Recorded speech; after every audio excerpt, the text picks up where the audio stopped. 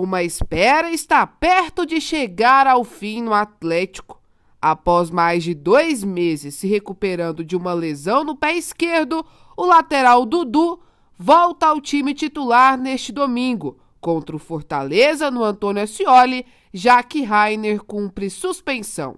Realmente foi uma lesão bem difícil. Foi, como você disse, no meu melhor momento aqui no Atlético.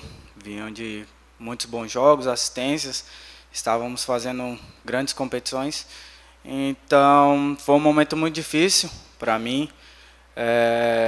Graças a Deus eu pude ter a força da minha família ao meu lado, de todos os jogadores, do pessoal, de todo o pessoal aqui do clube, me dando forças.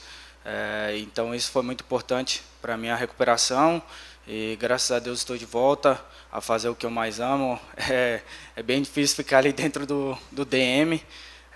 Graças a Deus estou de volta.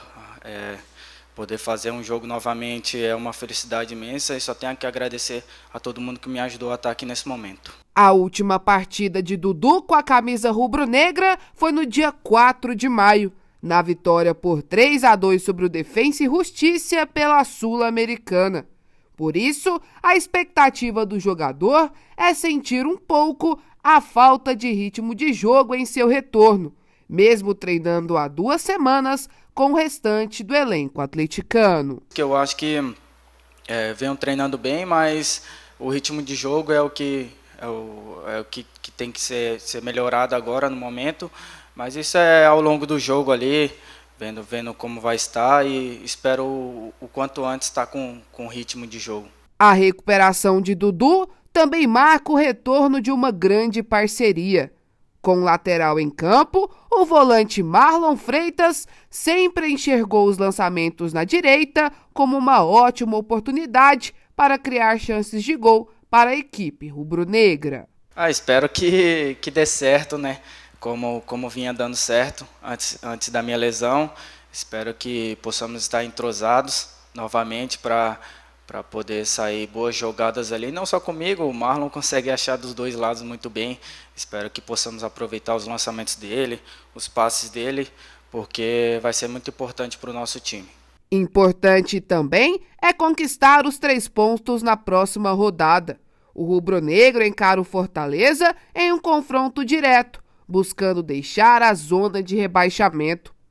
Mas apesar de enfrentar o lanterna do Brasileirão, Dudu não espera uma partida fácil no Antônio Ascioli. Vai ser um jogo muito complicado. É uma equipe de extrema qualidade. Só você pegar na ponta do papel aí, do lápis, o elenco que eles têm. É um elenco muito qualificado e não condiz com a colocação deles no Campeonato Brasileiro. É uma equipe de extrema qualidade e precisamos estar muito atentos para poder não sermos surpreendidos. Então, temos que fazer o que a gente já vem fazendo, todos os jogos, nos impondo dentro de casa, com a força da nossa torcida, e esperemos sair com o resultado positivo.